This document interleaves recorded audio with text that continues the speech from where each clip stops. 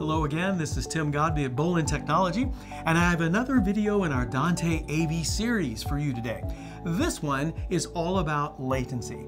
Now, in the AV over IP world, it's all about the highest quality video and the lowest possible latency.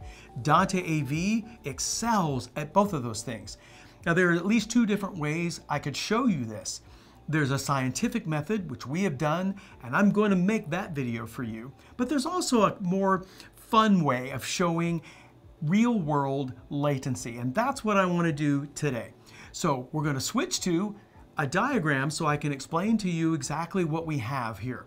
As you can see, we have a smaller Dante AV network setup today. We have a host PC running Dante controller and some rich media content, as well as the stop clock, which is hours, minutes, seconds, and milliseconds, which I will also show you. That's going in through a D20 encoder and then onto our Dante AV network, which is managed by our Netgear M4250 PoE++ managed switch. The signal then is being sent out to a D20 decoder and a D20S decoder, and we have a monitor at the end of each of those, one HDMI, one SDI. So let me show you the actual content. Well, we're all about fun here at Bolin Technology, so we thought we'd show you some rich media content. It just happens to be Kung Fu Panda 2. Why? Because it's really cute.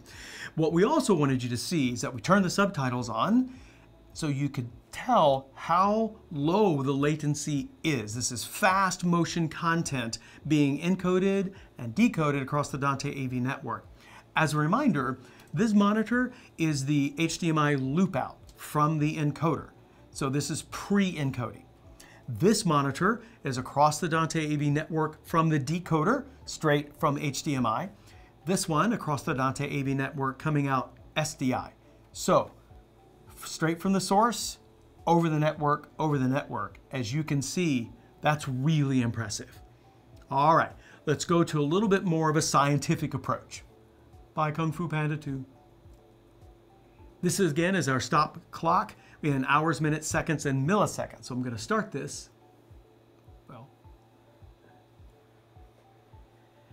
And let you see that this is much harder to determine, actually. And what I encourage you to do as you're watching this YouTube video is pause it, just take a look for yourself at what the numbers are. I need to point out there are always differences between HDMI and SDI in terms of latency. It's usually a few milliseconds, but that may be different for you. But I'm also going to take you into the video editor and step through this recording a frame at a time. Now that will be a much better indication for you of what was happening across the Dante AV network. So again, we do plan to show you the more scientific approach to measuring latency. That'll be a fun one to make and to show you. But we thought it would be interesting for you to see real-world examples of what Dante AV can do across the network when it comes to high-quality video and ultra-low latency.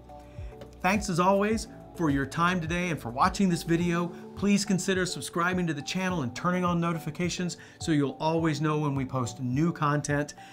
And I'll see you in the next video.